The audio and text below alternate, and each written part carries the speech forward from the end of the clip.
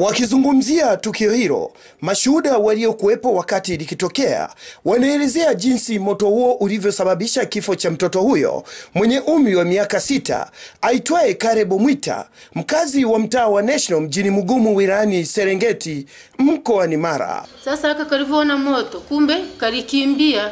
Kalivyokimbia jinsi anavyotamka, eti kalitoa yule mwenzie akarudi akasema yebwe zangu zinaungua. Kapanda kitanda. Kama hili janga limetokea hapo ni usiku saa 9, tumehangaika mpaka tunaenda kuchukua fire break kule za kwenye gari ndo tunazimia moto. Alipiga kelele ilikuwa saa 9 usiku ndo tukatoka nje. Tumetoka tukakuta moto umeshawaka.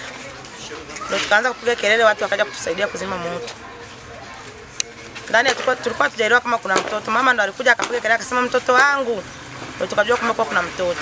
Naye mama mzazi wa marehemu Bi Jacqueline Joseph anaelezea kifo cha mwanae kusababishwa na moto uliotokana na mshumaa baada ya umeme kukatika. Tumefika muda saa 9 wakaja kunigongea kwa nyumba. Nilikuwa nimekimbia kwenda kule, sikuwa na jinsi ya kuwasaidia, moto kwa umepamba ndani.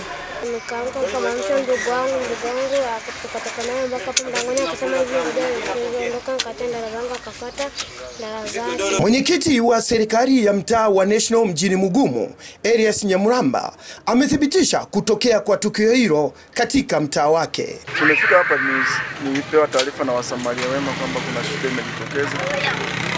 Nimefika kwenye kuangalia tukio. Lakini kwa maelezo niliyoyaona kweli yanasikitisha kwa sababu watoto wale walikuwa ndani wawili, na inasemekana kilichosababisha ajali ya moto ni mshumaa. Tumefanya jitihada za kumtafuta kamanda wa polisi mkoa wa Mara, kamishna msaidizi wa jeshi la polisi Jumandaki, ili aweze kuelezea juu ya tukio hilo, lakini alijibu yuko nje ya ofisi kwa kazi maalum.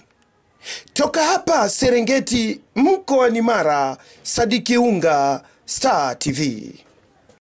Bofya kitufe cha subscribe kisha gusa alama ya kengele kupata taarifa za Star TV muda wote wakati wowote.